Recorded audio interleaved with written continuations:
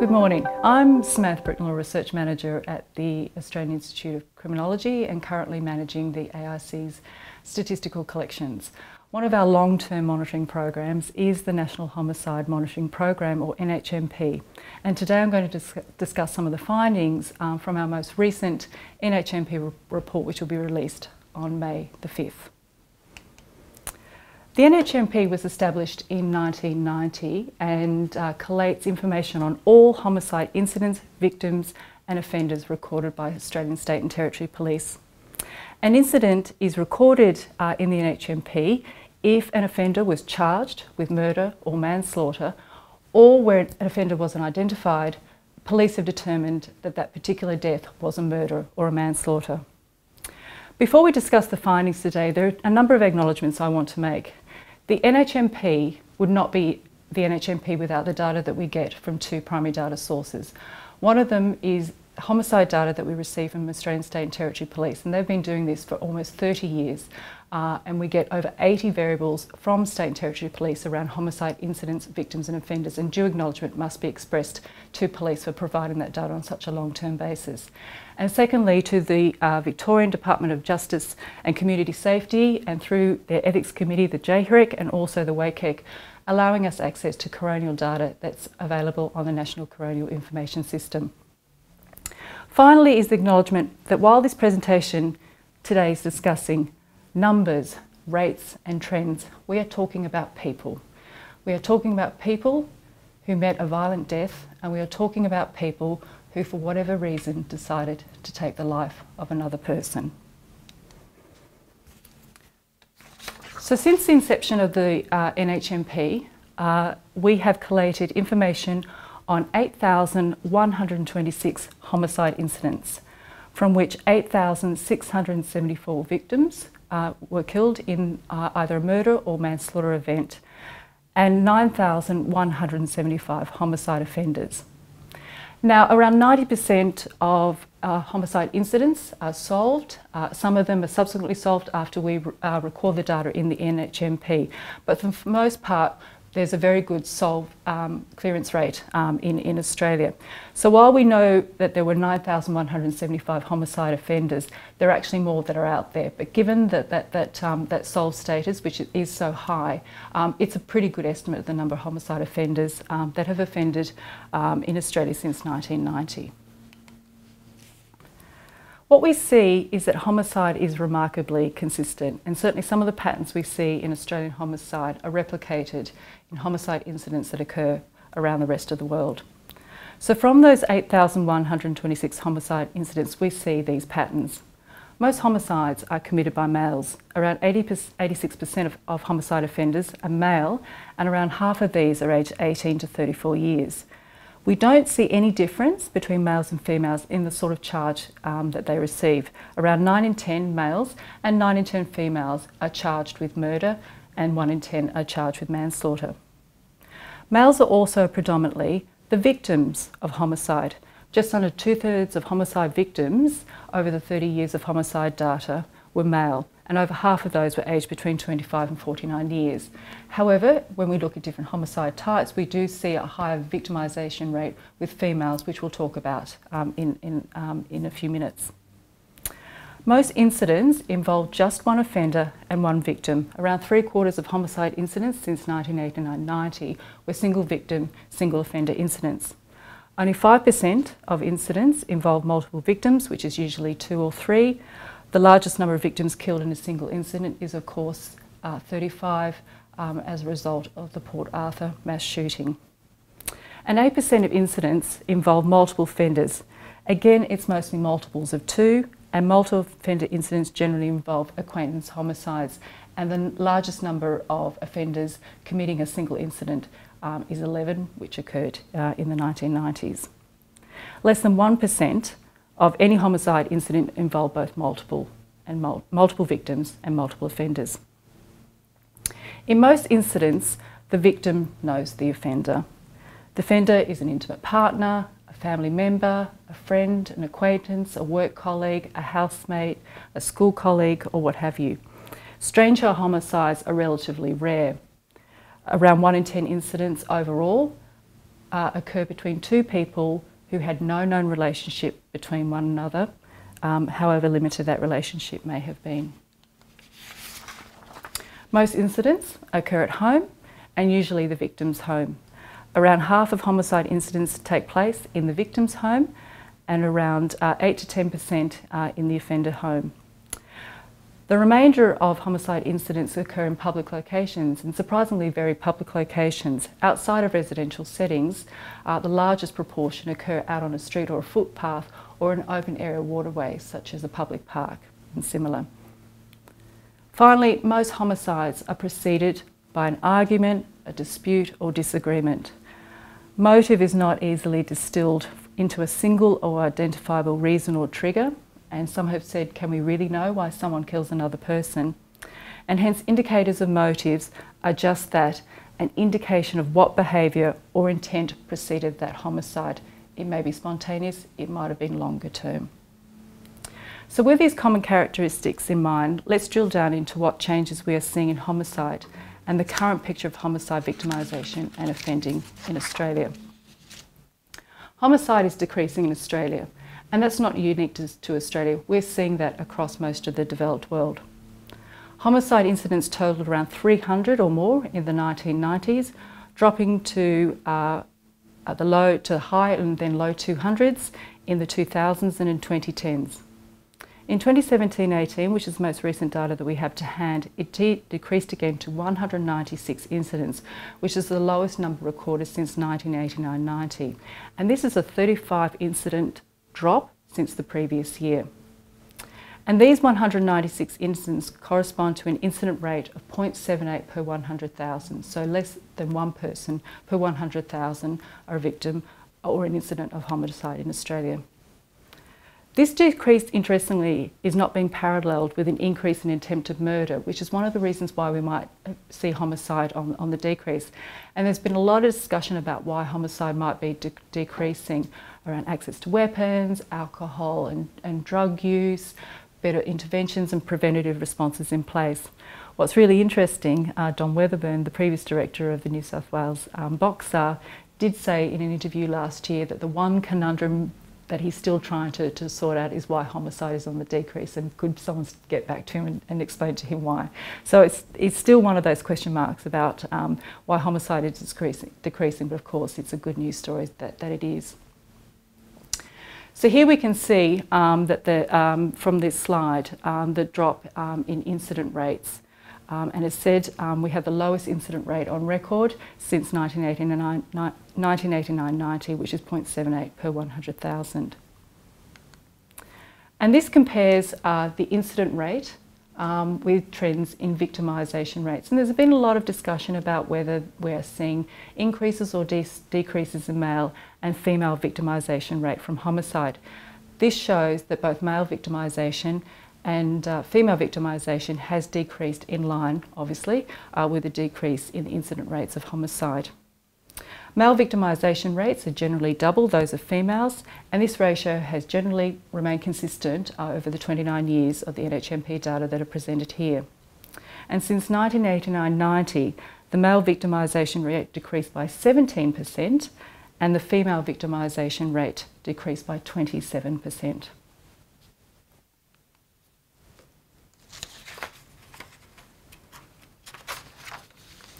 So to what extent is homicide driven by the incidence of different homicide types? So in the NHMP, we define three types of homicide or homicide classifications. The first is domestic, which includes intimate partner homicide, which is the leading cause of domestic homicide. Filicides, which is the killing of a child, a biological child, a non-custodial child or a stepchild. Parricides, which is the killing of a parent.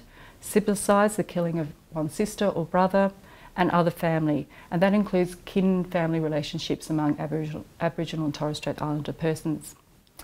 Then we have the acquaintance homicide classification, which is quite a large category. It involves any relationship between the victim and offender which is not family related and where there is a known relationship between the victim and offender. So this is friends, acquaintances, work colleagues, housemates, school friends, gang members, someone you might buy your coffee from and talk to on a regular basis. And then we have stranger homicides, where there is no known relationship, however limited, between the victim and offender. Now, each year we do have homicide incidents where we don't know the relationship between the victim and the offender. These are largely those homicides which are not solved, so an offender hasn't been identified, and so we can't, and the police can't record what that victim-offender relationship is. But there are some where we just don't know what that victim and offender relationship is, and that can make up between 10 and 15% of homicides from year to year. So as we can see from this figure, that domestic and acquaintance homicides make up a larger proportion of homicide incidents in Australia, and both are on the decrease, and they are largely driving this decrease in homicide incidents. Acquaintance homicides have been falling steadily since 1989-90, with an overall decrease of 52% from 1989-90 down to 2017 and 18.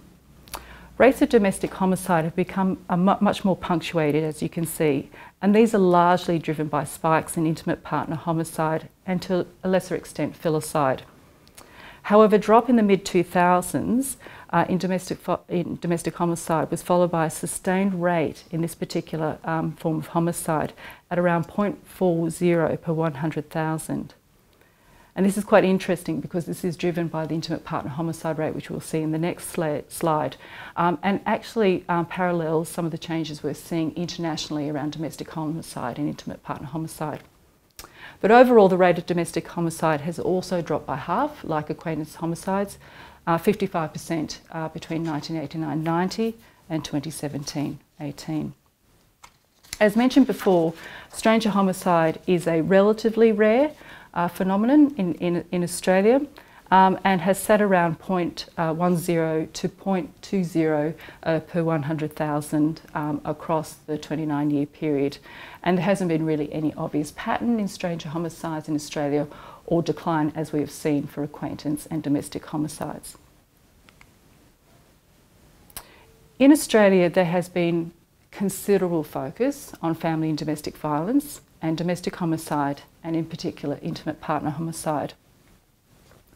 Around 1/4 of homicides and around 60% of domestic homicides are intimate partner homicides. And most of these are male perpetrated homicide of a female intimate partner. Around 74% of all intimate partner homicides since 1989 are the male offender killing his female intimate partner. A fifth are the female perpetrated homicide of a male intimate partner, and much smaller numbers are same-sex intimate partner homicides. Around 4% are where a male has killed his male intimate partner, and less than 1% are where a female has killed her female intimate partner. And with a focus on intimate partner homicide, there has been a lot of discussion about whether it is declining, and there have been a range of data sources and information sources that have been trying to get a sense of whether it is on the decrease or on the increase. This figure shows that both female and male victimisation rates from intimate partner homicide have largely declined. They are not disaggregated by the offender gender, but you'll remember that most female victims of intimate partner homicide are killed by their male partner, and most male victims of intimate partner homicide are killed by their female partner. Female victimisation from intimate partner homicide has fluctuated over the years since 1989-90, but the overall trend is that it has decreased. In the 1990s, the rate was between about 0.70 to over 1 per 100,000, but by the 2010s it had dropped to around 0.40 to 0.50 per 100,000. The rate of 0.33 per 100,000 in 2017-18 is the lowest rate recorded since 1989-90. What we have seen internationally is a decrease in female victimisation of intimate partner homicide as well. And again, what's really interesting, which reflects that change in domestic homicide and intimate partner homicide, is this drop-off in the mid-2000s, which has effectively steadied in that period. And there'll be a lot of focus on why that has occurred, particularly with all the intervention preventive action that has occurred with the national action plans, and similar focus on trying to stem family domestic violence in Australia. With regard to the male victimisation rate, it is half or less than half of the female victimisation rate in Australia, and has followed a fairly consistent pattern over the last 29 years. While there has been a little bit of a drop-off, it's not as sustained as the female victimisation rate. So with these trends in place, let's look at the homicide picture for 2017-18. We had 196 homicide incidents over that 12-month period. And of these, around 172 were cleared by police. And in most of those cleared incidents, offender was charged by police, the majority of which, 142, were charged with murder and 20 offenders were charged with manslaughter. In 8 incidents, the offender suicide before they were charged, and then we had 2 incidents where they were cleared by other means. What's really interesting when we look at offenders who suicide, and I should have mentioned when we were talking about the intimate partner homicide, that the AIC has just partnered with ANROS looking at pathways to intimate partner homicide, where a male partner has killed his female intimate partner, is that a larger proportion of incidents where offender suicide is associated with intimate partner homicide. So we are seeing a real relationship between that, or where a parent has killed their child. In 17-18, from those 196 incidents, we had 202 victims, 13 of which were children aged between 0 and 17 years, and 185 were adult victims 18 years and older. And we had 213 offenders that were identified by police over that 12-month period. We also know, and which I'm not going to talk about weapon use necessarily in this presentation, but we also know, which is also a pattern that we're seeing in homicide more generally, is the larger proportion of homicides that are being perpetrated by knives and sharp instruments, and to a lesser extent by firearms, personal weapons, which are hands and feet, and blunt instruments. And there's been a lot of focus on firearms and firearm violence, but in 2017-18, firearm homicide incident rate was 0.09 per 100,000, again, the lowest on record since 1989-90.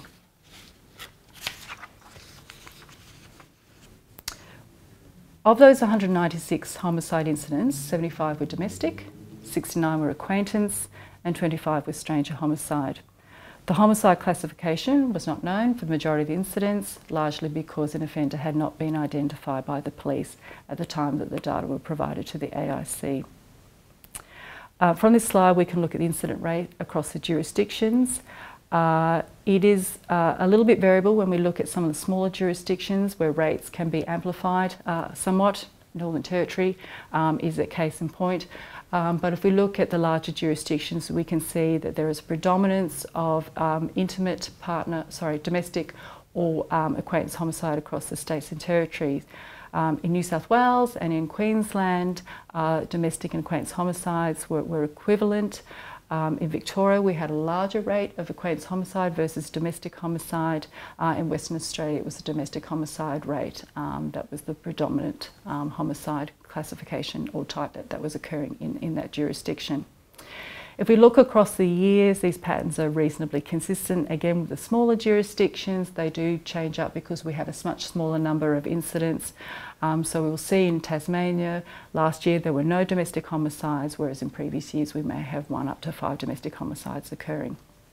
So always it's good to look at the larger jurisdictions, and when we look at smaller jurisdictions, knowing that those patterns will change from year to year. This slide is looking at, and we get a lot of questions around male on male, male on female, female on female, and female on male incidents, and how they pattern across the different homicide types. So as I mentioned, males are predominantly offenders in homicide, and they're predominantly victims in homicide. And male on male incidents is the predominant mode of homicide in Australia. 55% of incidents in 1718 involved a male victim and a male primary offender. And this is largely male-on-male acquaintance homicide and male-on-male stranger homicides. Male-on-male acquaintance homicides is the most common type of homicide in Australia, remembering that acquaintance homicides includes any kind of friend or acquaintance relationship between the victim and offender. So it's a very large category of homicide type.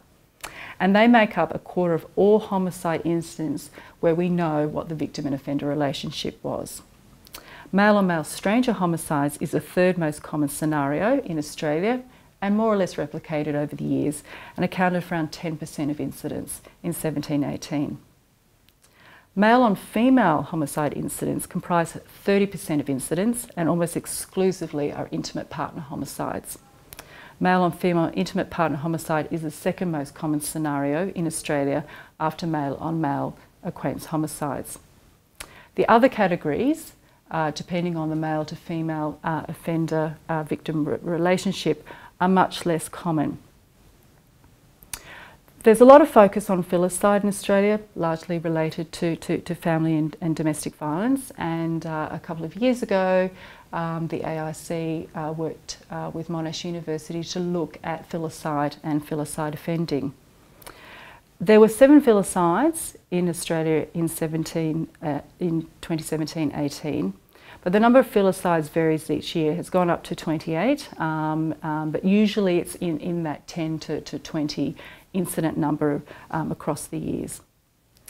Filicides are predominantly the murder or the manslaughter of a child under 18, but we do have adult filicide victims from year to year as well. And often in those cases they might be what you could consider mercy killings, where the adult child has a disability or a mental illness. Filicide is also a form of homicide where female offending rates are relatively equivalent to male offending rates. It does depend a little bit on the custodial relationship. You are seeing fairly equal rates of offending when it's custodial, effectively biological parents who've killed their child, less so when we're looking at non-custodial step parents where it is largely male offenders. And as I said, males were the predominant offender where children were killed by a non-custodial parent or step-parent. Another form of homicide that's received a lot of attention and largely because of some very high-profile incidents that have occurred in Victoria is male and female stranger homicide. These are uncommon events. About 7 occur each year. But interestingly, about 2/3 of those, when there is a male perpetrator and a female victim, are preceded by another crime. Now, homicides that have preceded another crime have waxed and waned over the years. It can be anywhere between 10 and 20% where a crime precipitated the homicide event occurring. But what's interesting with male and female stranger homicides, we are seeing a larger proportion preceded by another crime, and 42% of them, they were preceded by a sexual assault. In 2017-18, there were 26 Indigenous victims of homicide, around 30% of all victims recorded in that year. Indigenous victimisation rates and Indigenous offending rates are much higher than non-offending victimisation rates. The male Indigenous victimisation rate in 2017-18 was 4 times the rate for non-Indigenous males, and for females it was 5 times the rate for non-Indigenous females. As mentioned previously, most victims and offenders know each other, and that's particularly true when we look at Indigenous homicide. 92% of Indigenous homicide victims knew the offender, compared with 72% of non-Indigenous victims. Indigenous victims are also more frequently killed by an intimate partner or a family member than non-Indigenous people.